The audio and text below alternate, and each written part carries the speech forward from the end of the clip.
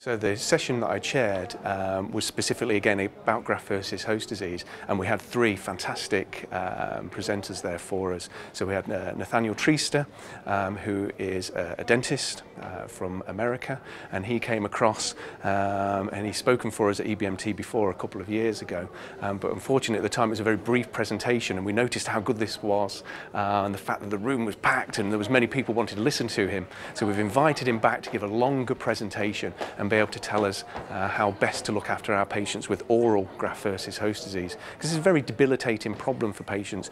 You can't speak properly, they have difficulty swallowing, they're unable to drink, they can't eat, and if you've ever had a very small ulcer in your mouth, you tend to just rub your tongue against it all the time and you think, oh, that's really sore. If you can imagine that process in the whole of your mouth taking over your life, you can't think of anything but the sore in your mouth all the time. So Nathanial was excellent at describing oral graft versus host disease, what to look for, and the treatments that are available for it.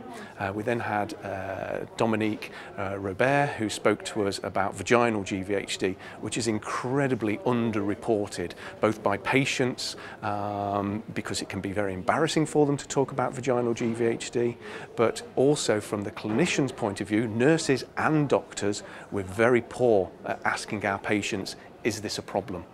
And if you don't ask somebody if this is a problem, they're not going to tell you. So it's really important, and certainly as nurses at the front line of patient care, that we say to them, do you have a problem? Can you tell me, is there anything wrong with you? And often patients will sit there and not say anything, but you need to ask them specifically, do you have any vaginal graft versus host disease? And you really need to be very, very blunt and ask a very open question. Please tell me about this.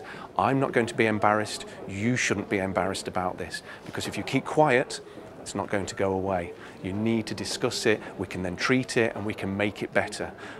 Or we can improve, I hope. We might not always make it better, but hopefully we can improve the symptoms a little bit and ease some of their discomfort. Our third presentation was from Hildegard Greinix, who is without doubt one of the world leaders in graft versus host disease, and she spoke to us about scleroderma of the skin, which again is an incredibly debilitating condition, causing contractions of the skin, tightening and thickening around the joints, lack of mobility and movement, often increased amounts of pain, and it just really affects people's quality of life. And she spoke about the many therapies that are available for graft versus host disease with scleroderma. Often when there are a lot of treatments for something, it means we don't know which one is the best one. And that unfortunately is the case. We don't know all the time what is absolutely the best treatment for graft versus host disease. It's such a difficult thing to deal with. But Hildegard gave us a fantastic overview of the current state of play across Europe and in fact across the world, to give us really good information on what we should do for our patients, how we can treat them and how we can improve, we hope, their quality of life. The session was full completely. There was not an empty seat. We had nurses sitting all the way on the floor down both channels and stood all the way across the back of the wall. So I think if we do a session like this again, we need a bigger room.